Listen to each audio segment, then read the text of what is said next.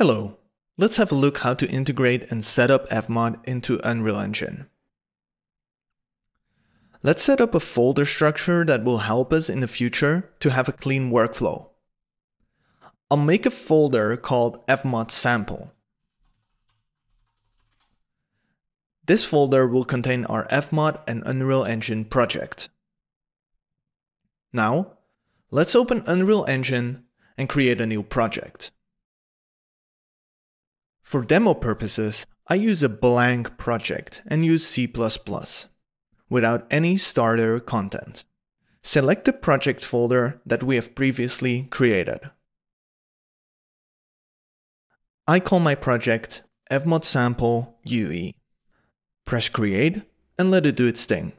Now that we have our Unreal Engine project, it's time to add the FMOD for Unreal plugins. We've previously downloaded the zip file required for this, so let's unzip it. Go to your Unreal Engine project folder and create a new folder called Plugins. Make sure the naming is correct here. Open up the Plugins folder and add the two folders from the FMOD for Unreal zip called FMOD Studio and FMOD Studio Niagara to the Plugins folder. Let's verify that the plugin is actually installed. Double-click the U project file of your Unreal Engine project. Browse to Edit, Plugins, and click Audio or search for FMOD. We can see that our plugins have been recognized and have been successfully added to the project. We see in the bottom right that there have been some FMOD problems detected. Let's click Settings. Don't worry, this is normal. We'll simply press Fix on the notice. As you can see, the FMOD settings are now valid. Now, let's make our FMOD project. Open up the FMOD Studio, and in the pop-up window select New Project. Go to File, Save As, and select the folder you've created at the start of this video. Enter a matching file name, in my case FMOD sample, and press Save. We now have a very clear and good folder structure.